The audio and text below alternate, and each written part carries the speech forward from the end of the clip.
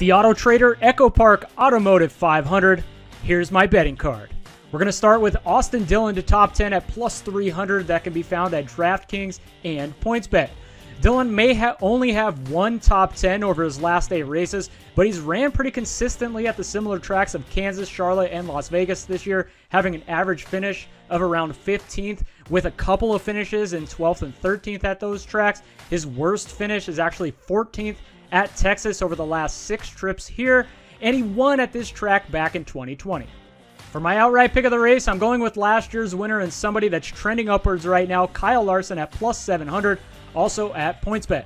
He absolutely dominated this race last year, leading over 75% of the laps, and although he hasn't looked like the same driver so far in 2022, he's coming around. He finished 5th last weekend in Bristol after leading over 30 laps there, and he's been super consistent at similar tracks all season.